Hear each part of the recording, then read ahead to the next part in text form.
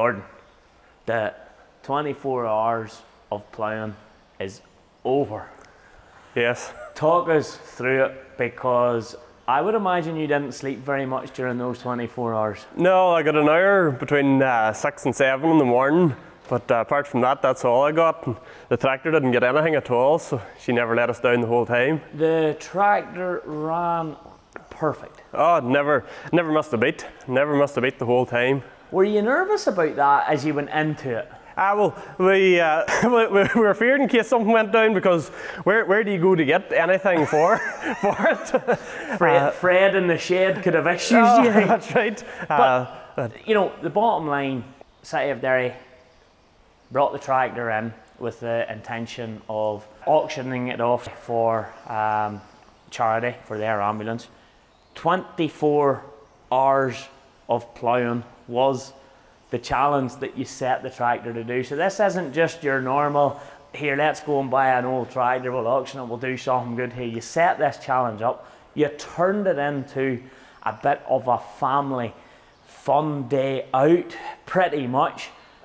And I just thought it was a mega success. Even it did rain a little bit at the end, but like, there was two old lads studying the ploughing up, getting soaked, and we didn't seem too worried. Gary and I, we were happy out. So how did the day feel for you all? Oh, it turned into a bigger event than we had sort of planned originally. Originally we sort of just, we'll have the ploughing and we'll have a few other things about the field, but it turned into a real good show in our opinion. And anybody that was at the show says that, oh, you'll have to do something like this again next year, but we don't think our hair could stick it. It was getting close to being pulled out a few times, so it was. I suppose there was a few different things happened on the day. It was great to see support from a lot of local dealers, etc., even local contractors, bringing machines down, machines there to see.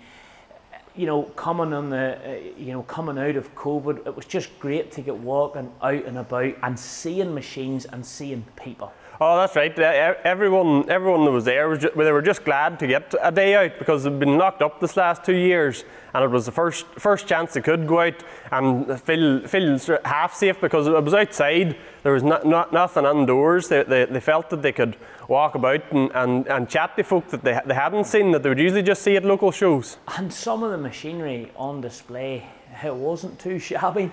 No, there's not too many shows you can go to in this country and see four self-propelled sitting on the field. There's definitely. Listen, that is exactly something to be commended, because there was probably more intensive machinery of different brands to look at there than there would be at probably any agricultural show you would go to now. No, that's right. We're sort of spoiled in the area that we are. We're surrounded by so many contractors, the likes of Gort Hill and the Killenses and everything. Like they're all around us, and they're all glad to support us, especially Gort Hill with doing the ploughing at the end up as well with their new Fendt. Just coming on to that, Gort Hill had a lot of kit there, and you definitely couldn't have missed it. But they brought in the Gen 6 724, which is the absolute latest and greatest, with a 6 for a plough. Just keep me right. Yeah. 6 for a plough. So the little Fendt farmer had ploughed for 23 hours non-stop. Yeah. And they set themselves the challenge of seeing how close they could get to you within 1 hour. And they went over the same ground. So what happened there, Ali Craig, he went over, give it a bit of a grub or whatever you want to call it. So we come over the same ground again. Yeah. How did that go? Oh, it was. We honestly didn't know how it would work out. I mean, it could have been over the top of us in 10 minutes, or he could have been struggling to get it done, and it just worked out perfectly. We both finished at the same time. It worked out really well, and the two tractors we worked out. They both burnt roughly the same diesel, but the new one done it in an hour, but this took in 24 hours. Seriously? Yeah. And that Fendt was moving. No, I was ploughing in the last hour with this, and I was sweating. I was just waiting to be turned over. That's what it was. But it just goes to show you, and that's what 60 years of technology, advancements. You know, imagine 60 years ago being the person getting that tractor there with that 2-4 plough to go out and do work. You would have thought unbelievable, but can you imagine explaining to the person that would have bought that tractor 60 years ago to do some work what the new one could now do? No, that's right. It just shows you the advances in technology over those 60 years. It's incredible. It'd be scary to see what it'll be like in another 60 years. Probably we'll just be sitting in the house drinking tea. That's right. And everything else. But look, at the heels of the hunt, the big day is coming soon. Yeah.